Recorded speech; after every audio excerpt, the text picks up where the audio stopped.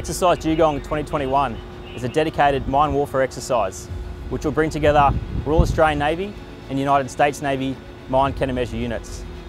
They'll exercise against a simulated yet potentially realistic scenario where they must clear the port of Fremantle and its approaches from adversaries' offensive mining tactics. HMAS Gascoyne is one of 4 RAN mine hunters responsible for deep and shallow water mine countermeasures.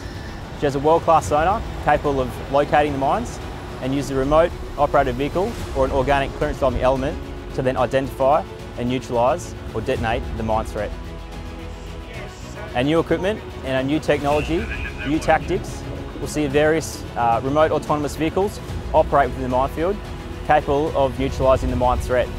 That will reduce the risk to human life, and these systems are highly portable and can be deployed all around the country, all the world at very short notice, which is a great advantage over our current mine hunter fleet. I think the greatest benefit we've got from operating with the United States Navy is simply getting a chance to see how they operate their autonomous mine countermeasure systems. Arguably they are the world leaders in this technology, and anything that we can learn from them now will only benefit our transition as we move away from a mine hunter fleet towards autonomous mine countermeasure systems.